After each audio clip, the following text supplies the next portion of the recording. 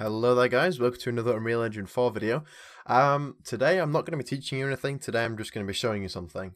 Before I quickly show you what I'm working on here, I just wanted to apologise. In my past videos I ordered a pop filter for my microphone, so whenever I said the letter P, it was really loud and annoying for you guys. Anyway, my pop filter's here today, and as you can tell, hopefully you can tell my voice is a lot smoother, no more big pops noises, and hopefully it's a lot nicer for you guys to enjoy. Anyway, so, quick video. This will probably be in a tutorial at a later date, but I'm still working on it, but I just want to show you what we're working on today. And this is a fire propagation system. So let me just shoot over here. I should be able to turn those speakers off. And I spawn a fire actor there with the gun. And as you can see, the bench there starts to spread on fire. But then this is where it starts to get interesting. You see the bench next to it is also flammable. And the bench next to that is also flammable. So, well, I'll just sit quietly and let you watch the fire spread.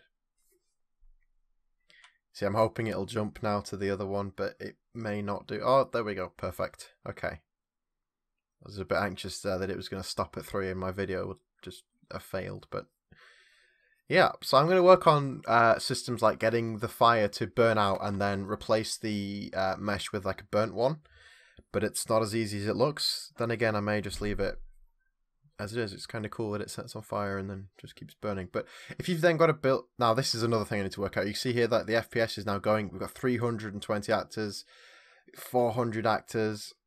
You know, it just keeps spawning fire, and fire, like so much fire, and I'm just trying to work out methods of it not doing that. I'll figure it out. But anyway, yeah, really quick video. I just want to show you my fire propagation system.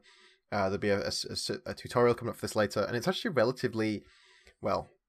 I'm speaking now about stuff I haven't actually tried, but presumably it's going to be relatively easy to adopt this to an existing project. It's going to consist of working with tags and setting up your fire class and blah, blah, blah, blah. But I'll go into that in some other tutorials.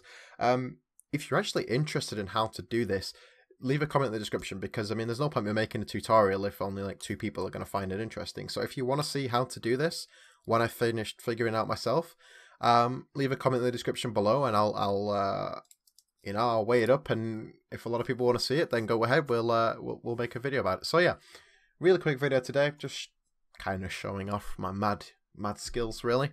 No, yeah, I'll be getting some tutorials later, guys, about some more generic stuff, covering some more things.